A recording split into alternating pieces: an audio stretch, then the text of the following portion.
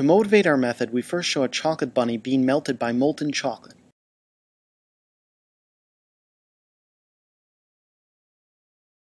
Here we show the simulation again, but we visualize the MPM particles, showing the full richness of the simulation.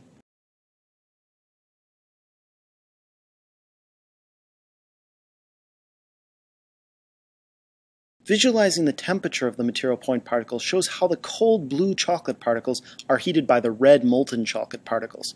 The simulation ends with a more homogenized temperature.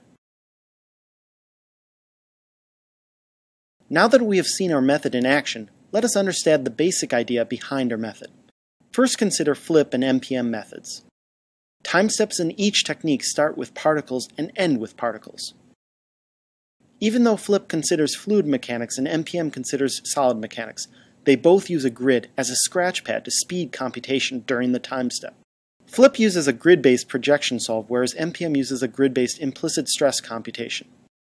The main idea behind our method is to use a splitting so that we can do both a projection and a stress computation in the same solver. The result is a solver that can handle a wider range of material properties. In addition to unifying MPM and flip, we also integrate a heat solve to drive the change in material properties. Now let us consider some more examples.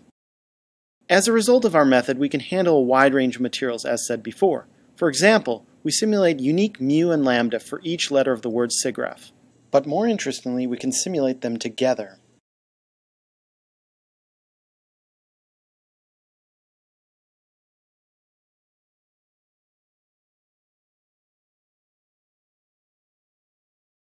Let us return to bunny defacement for a moment.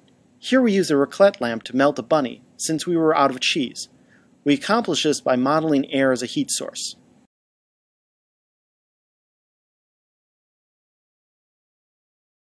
All this chocolate has made us desire a more savory taste, so let us try melting some butter. Here we have sped up the simulation about 20 times.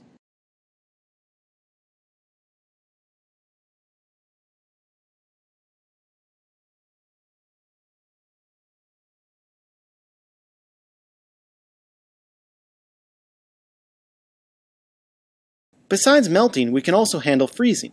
So let's return to dessert. In this case, we have dipped an apple in molten sugar. When we remove it, the liquid hardens and pinches off, producing a perfect candied apple. We have 2 more apples, too.